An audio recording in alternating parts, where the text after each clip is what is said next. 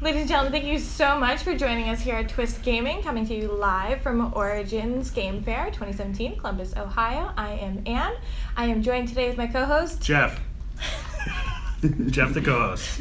It's dynamic. It's really working. Hey, Jeff, the co-host. Yeah, that's me. We also have with us Brent Critchfield, not the co-host. Correct. Yeah.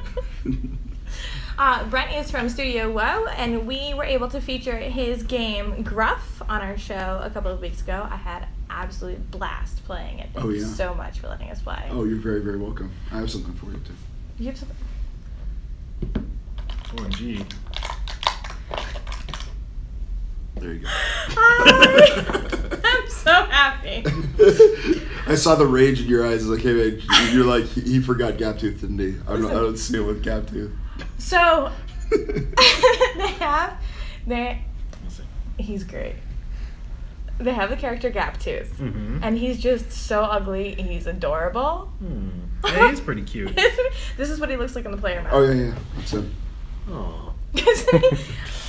And I think we were doing the review session near the end, and you use Gaptooth as a player token, but I kind of felt like you guys made him, and just he needed to be made. And then I feel like we made the top. game so that we could create the Gaptooth mini, and that was the he's there because Kickstarter, but That's Kickstarter.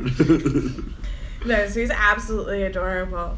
How has your Kickstarter been going since we last spoke? Doing really good. We just hit 230% funding. Congratulations! So, yeah, we're doing really, really well. We like we said last time, it funded in like 8 hours. It's crazy. Yeah, super crazy, and it's been doing really, really well. Lots of excitement about it. We've got a whole bunch of the excitement about it is crazy because the people that are enthusiastic about the game, like we had a guy write this whole sonnet, this epic poem about his goats. Oh yeah, totally. Really? Why? Yeah. He felt the monster goats, like it was in his soul. And there was this other stretch goal that we had that was we were gonna make a legendary version of one of our goats, but it was gonna be infected with this funk fiend disease. And this lady was like, "No, hashtag cure for Grinder. Like we're not gonna let this happen." The goat's name is Grinder. Grinder, yeah. All right. No, yeah. He looks like a buzzsaw. He does okay, look like a buzzsaw. Yeah. Not that. Yeah. Yeah. All right. Yeah. So Moving on. Yeah. Moving on. Yeah. So she started this hashtag cure for Grinder, and she started doing watercolors of Grinder, like in memoriam Grinder, and then like it created this whole online hashtag battle between Inflict the Funk and hashtag Grinder or Cure for Grinder, and so I was just like, fine, like whoever wins is the kind of legendary goat we're gonna make. How does that look? So either he's gonna be like this nasty, pustulely infected, like Grinder legendary skin, or he's gonna be this resplendently glorious Viking goat. So one way or the other. Who's winning right now? Oh, you know what? If you would have asked me 2 days ago, it would have been Inflict the Funk. But I think like Cure for Grinder, the passion, the good in the human heart. Hashtag Cure for Grinder. Hashtag Inflict the Funk. Yeah, Inflict the Funk. I feel very outnumbered right now. For our viewers who may not have had the opportunity to see our playthrough of the video, what is Gruff? So Gruff is a tactical combat card game about mutated monster goats. So the idea is that once upon a time there were 3 billy goats Gruff, and they were trying to cross a bridge when they got stopped by a troll that wanted to eat them. But the goats outsmarted the troll, knocked him off the bridge and killed him, and when that happened, their shepherds realized, you know what? We've been using goats all wrong this entire time. What we really need to do is weaponize our goats. So using black magic and foul science, forbidden breeding practices, you've transformed... Hey, this is serious. I'm sorry.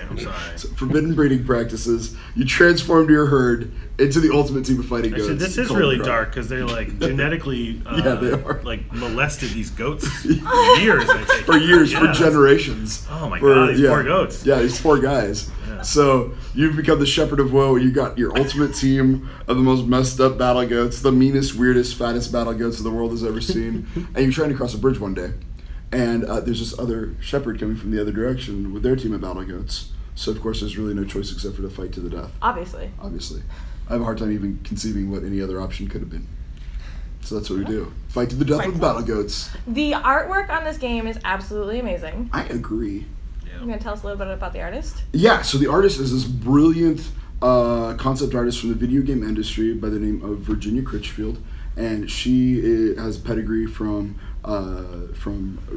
Riot. She worked on League of Legends for a little bit and on other projects over there, and she also worked on at Vigil Games, which made Darksiders, and worked on the Warhammer 40k MMO. Worked at Disney's video game house for a really long time. Like, amazing pedigree and like super prodigious artist. And I married her. By the way, what work did she do at Riot? I'm curious because my cousin did the voice work for multiple characters. She's super early on concept artist. Mm-hmm. So she did a whole bunch of pre-production concept art for what later became the art update for Summoner's Rift. Oh, okay. Cool. Yeah, I actually worked on that too. I was really? one of the world builders on the art update. Oh, that's so Rift. Like what? I don't know if our viewers care, but so in college, I was part of the game design group. One of my friends went on to be one of the lead programmers at Riot for League of Legends, and my cousin did the voice work for like Vivi, the little mage guy, and like a bunch of other characters too. Yeah, weird, right? Is that a male cousin, female cousin? Male. Male cousin. Is actually married to my female cousin. Oh, okay. Yeah. And the guy in college was Matt Fielding, if you know him. Matt Fielding? Yeah, I do know Matt Fielding. Yep. Well, that's college killer. Yeah. That's crazy. He's a super nice guy. Yeah. Well, a lot of the guys are right are super cool. Yeah. Super cool. Yep. Same thing at Vigil. Vigil, those the Darksiders guys. You'd think for how like metal their game is, they'd be like super intense and like really hard to work with, but they're the coolest guys. I might have had his title wrong. I don't know exactly what it was. Yeah. That's between you and Riot Legal at this point. I'm not gonna, I never worked there. I was just like, what was this social? I think it was like lead something, but whatever. Yeah. But do you want to bust out some of the artwork? The goats are awesome. They're all individual. They're really cool. Yeah, so we got some classic goats and shepherds up in here. So let's pull some out. Okay, so first and foremost, we have to talk about Fluttermind. All hail the Fluttermind. Praise his glorious tentacles. So Fluttermind he's the only intelligent gruff. Okay. Yeah, he's super smart. But the only thing he cares about and the only thing he talks about is Fluttermind and how awesome Fluttermind is. Oh, jeez. So he's just all super like, humble goat? Yeah, super humble goat. And my favorite thing in the game is when the mechanics of the goat really kind of like match the personality. And so Fluttermind's abilities are like annoy. That's a goat. Irritate. Somewhere. Oh, yeah. Obnoxious. That's my kind of goat. That's my kind of goat. Man. Phrases that you don't hear enough in real life. So it's a deep thing. I'm into it. Yeah. Nice. He starts off with the meanest of one. Yeah, weird of all the ones. Well, he's got a mean weirdness of one, but he grows weirder faster than any goat in the game because he can get weird just whenever he's moved. Okay. So anytime anything causes him to change positions, he just gets weirder and more obnoxious and more strange. And I feel like it really fits with like he has this line in his flavor text that he's like, Fluttermind is the most cursed of all creatures, for everyone else can bask in his glory, but not him. I didn't know you turned Matt into a goat. He's gonna be very upset you didn't tell him. So Fluttermind, praise his glorious tentacles. So secret fact. If you're at Origins, this won't do you any good because we're already out. But if you come by my come by my booth and say "All hail the Fluttermind," we actually have like secret loot that we give away to people. Remember that. Yeah. For the next. Yeah, you have to say it like in a really loud voice. You got to be like "All hail the Fluttermind," and then I'm like "Praise his glorious tentacles," and then I'll give you a super secret thing. I won't say what it is because it'll change over time. So that people that get it one time are still interested in doing it again. But yeah, that's Fluttermind. Yeah, so he's got guards like ego and grandeur and annoy and irritate and flutter and hubris and madness, and yeah, he's just a giant cuddly ball of tentacles. He's I've got stories about Gobs, which I probably can't keep PG-13, but his name used to be kind of R-rated, so we changed it for obvious reasons. Yeah. So anyway, moving on. Yeah, moving on. And we talked about Gaptooth already. Yes. You want to hear about a goat that's a brain in a jar? Yeah. Yeah. Do I ever? Noggin. So this is Noggin 963. Another, I guess, Easter egg for the game is that he's called Noggin 963 because if you type in the word Woe for Studio Woe on your phone, It's 963. That's very cute. It's very dumb. We need to come up with numbers. How are we going to come up with numbers? Yeah, so it was that. If you put Woe in your phone, it's 963. That's great. Yeah. Do you have Grindr in here? You say so matter of factly.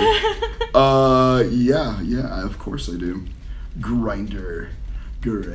So we were over at a previous convention. I don't know if I'm allowed to talk about previous conventions. So over at PAX East, I was with my volunteers, and the idea came up of like, what if gruffs were more like Pokemon? Like where they just say their name, and we were like, what would that be like? And we were like, no, because it wouldn't be Grindr. It'd be like Grindr. That's disturbing. Yeah, it is. I don't know what came over him. Fluttermine.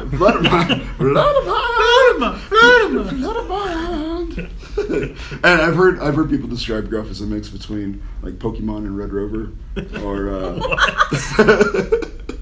because it kind of is. Like, there's an element of like the American football style. Like, you got your defensive line. You're trying to like charge your linebacker through it to. So I can see. I think it's more of like a mixture of like Final Fantasy Tactics and American football. But like, and Red Rover. But someone said that once. Oh, yeah. So Grinder's thing is just he's like. So what would it be like to attack something that looked like that? Do you want to show the fine folks at home? This is the goat with the hashtag battle going on. Yeah, the hashtag battle of like, what are we gonna do with Grindr? Whether or not we're gonna make him more spiky and more furry and more lovingly Viking Uber goat. Or is he gonna get all nasty and pustulated? Yeah, I think so. I just want to see him like just a giant puddle of spikes and fur. Yeah. So all of his cards are like spiky, pokey. Like if you attack this guy, you're gonna walk away with bloody knuckles. So the goats are really well themed with their action cards. Do you want to go over a little bit about the basic mechanics of the game? Yeah, sure. So the basic mechanics are actually super simple. Like, you have goats and you have a shepherd. So what we got here is we got a Gristle. He's like this uber Viking shepherd, and we're gonna of course play with Fluttermind and Fluttermind and so for like a very well balanced deck, you kind of want a weird goat, a mean goat, and a fat goat. That's how like the basic deck building 101. So let's grab Gaptooth. Okay, we're gonna play with the stars of the show so far. So we got Gaptooth, Fluttermind, and Grindr. And every turn, it's like I said, really simple. You draw a card, you choose and activate one of your goats, and then you can play some cards, and you make a tactical action. And that's kind of the meat and potatoes of the game, is a tactical action. So at the beginning, so what you'll do as a tactical action is you'll activate a goat, and you can choose to do a bunch of things. You can switch positions with a goat, called a shift action. You can grow your goat and add 1 to one of their 3 stats. You can have your goat perform first aid on a goat and bring him back to life. That's called a resurrection action. But the most important thing is you can attack. And in Gruff, when you attack, you attack straight across all the time. So this guy's going to be attacking Noggin. And when you attack, you'll charge at that position like you're charging along this big, long bridge. And when you're charging along the big, long bridge, your opponent can see it coming for a long way away, right? And so you'll charge at this position, but it won't deal damage right away. It'll deal damage at the beginning of your next turn, and that's kind of the crux of Gruff, is that your opponent can see the attack coming, and they can spend their entire turn playing abilities, dodging out of the way, maybe launching a counterattack in a different position. So that's kind of the crux of the game is moves like this. It's like the other goat team is... You're attacking a big mean goat like Gusto the Goatercycle. These are important names. Gusto. And so you've got a big fat goat on the other side of the board. Well, you can activate Gusto, and you don't want him to die to the big nasty Grindr goat. Right. So you can play a speedy card, jump out of the way, swap with your big fat goat, and then launch a counterattack where the other guy's weak, which wouldn't be Gaptooth, it would be Fluttermind. But that's kind of the thing. It creates this constant state of punch, counterpunch, counterplay in perpetuity kind of thing. And the thing, another thing that's interesting about the game is that the way that the resources work, your resource curve is exponential. So you'll start first turn at like you'll have 1 resource to use, second turn maybe 5 or 6, and then you go to like 18 and then 30. And that's kind of how that's how the game kind of feels too. It's like this went to 11 really fast. Yeah. And so every move you make in the early game is about getting you into the right position to land that fatal blow in the end game. Yeah. Cool. Awesome game. I really enjoyed it. I had a lot of fun playing it. I'm glad you dug it. Yeah. I like it too. Where can people buy it though? So you can pick it up at studiowoe.com or at your friendly local game store. We're actually in wide distribution throughout everybody. So if your hobby shop doesn't have it, tell them we demand gruff. Yes. #cure for grinder. Make this happen. I mean, I wouldn't walk in your game store and start talking about Grindr. Just like out of nowhere without context. Probably not. Hey, I'm looking for a gruff grinder. So someone told me to be looking for these things, and I just need help. There's one other really good place where you can find gruff, which is right now. Gruff is actually on Kickstarter. Yes. Yeah, Game 3, Rage of the Trolls. So Rage of the Trolls. Trolls? Yeah, true story. Like the one that was murdered under the bridge? Yeah. Yes.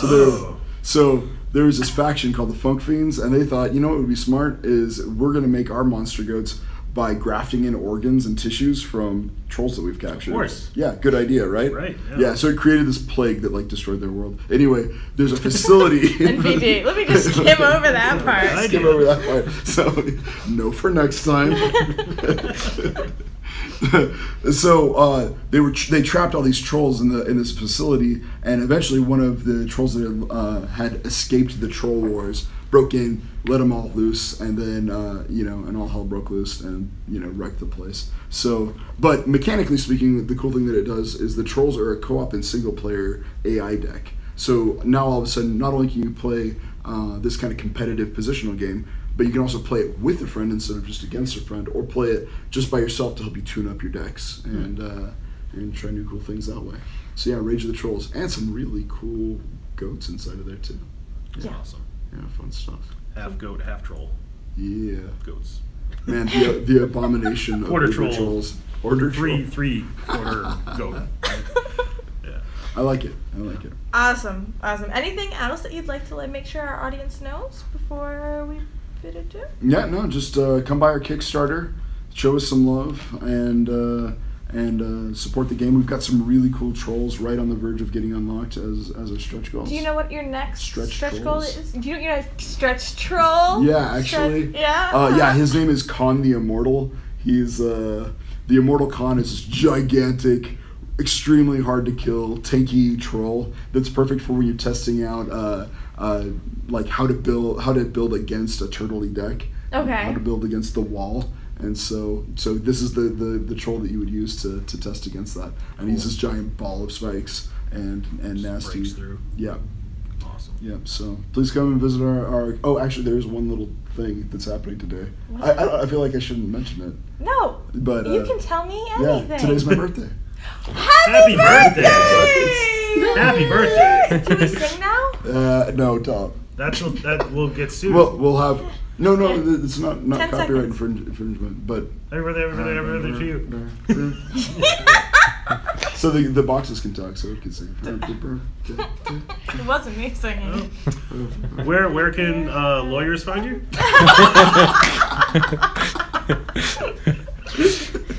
Yeah, my name's Bob. Where should subpoenas be sent? Yeah, subpoenas can be sent directly to Studio Woe at Facebook.com. I'll be sure to get them there. Yeah, please do. Awesome. Thank you so much for taking the time to show this. Thank you. Again. Yeah, no, it's good. Here you go. Bye-bye, Captain. Good boy.